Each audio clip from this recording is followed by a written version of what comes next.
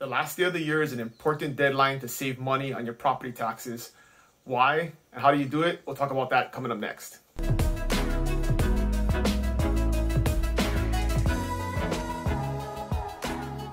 Hey, what's going on, friends? We're almost at the end of the year, and the last day of the year and June 30th are important deadlines for filing your homeowners exemption to get a pretty serious break on your property taxes.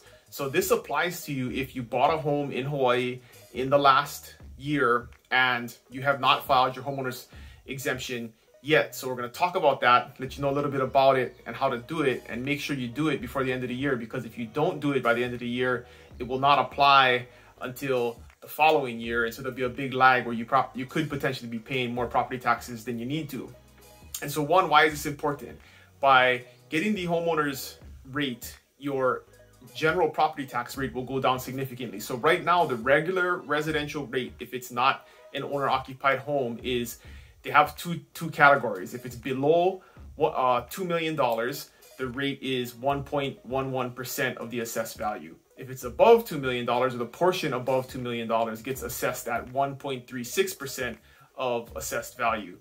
If you get the homeowner's rate, and I'll talk about how you get that rate and what you need to qualify for, your rate will be 0.615. So it's about half of the residential rate, and that can save you some significant money on your property taxes. But there are additional exemptions. So they will also exempt, if you are under 60, they're going to exempt $40,000 from the assessed value. If you're between 60 and 69, they exempt $80,000 of the assessed value. And if you are above 70 years old, they exempt $100,000 of the assessed value. So that will be on top of the already lower rate that you'll be paying.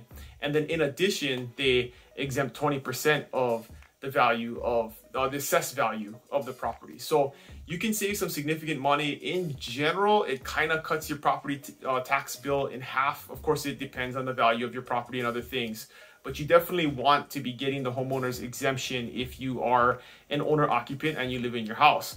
So important, there are basically 4 requirements to get the homeowner's exemption. And again, go through the paperwork. I can link to the application down below so you can look at it. You have to go through this and make sure that you do qualify. You have to register with the county real property tax division and get approved to get it. But the basic 4 requirements are: 1, you have to be an owner occupant of your home, and you have to live in it for 200 plus days out of the year. So that's pretty straightforward. It has to be your primary residence, and you cannot be getting it on multiple properties, right? You can only be getting that homeowner's exemption on one property. The second one is you have to have closed on the home, so recorded with the Bureau of Conveyances in the preceding tax year, right? So sometime this year you would have had to have closed to apply to get the homeowner's exemption for the following year.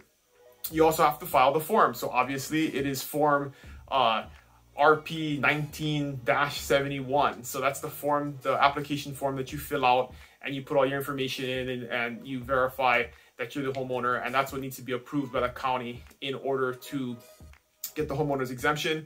And the last one is you have to have filed a state of Hawaii income tax return within the last 12 months. There is a waiver process if you have a good reason on why you're not doing that. If you just moved here, if there's other circumstances, so you can look into that further and see if you qualify based on that. But super important, if you are an owner occupant and you've bought a home in the last 12 months, even if you've bought a home but you've moved, like you are a Hawaii resident and you've moved from one home to another home, you don't automatically get that exemption. It doesn't automatically transfer. So you have to apply it a second time for that new home to make sure you're getting that homeowner exemption on your new home. So you can always go on the County of Hawaii Real Property Tax website. There's a good brochure that breaks it down, 2 pages. I can link to it below.